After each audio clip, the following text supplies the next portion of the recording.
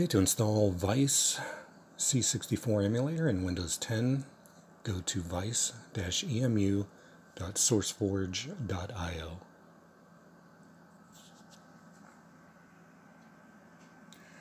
And then scroll down. Under Download VICE, there's a Windows section. Click Download VICE 3.5.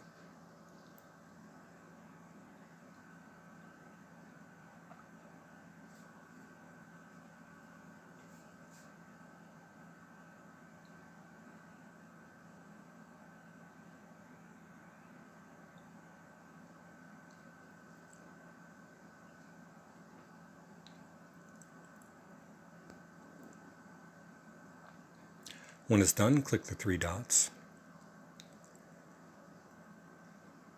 Select Show in Folder. And then double-click it to extract the file. I'm using 7-zip File Manager Unofficial.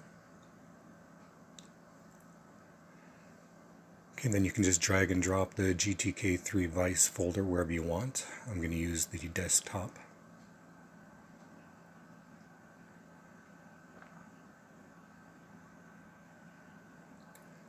Okay, you can close all these windows now.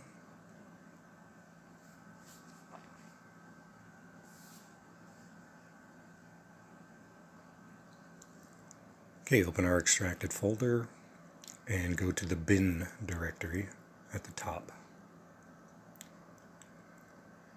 Then you're going to double click x64sc.exe.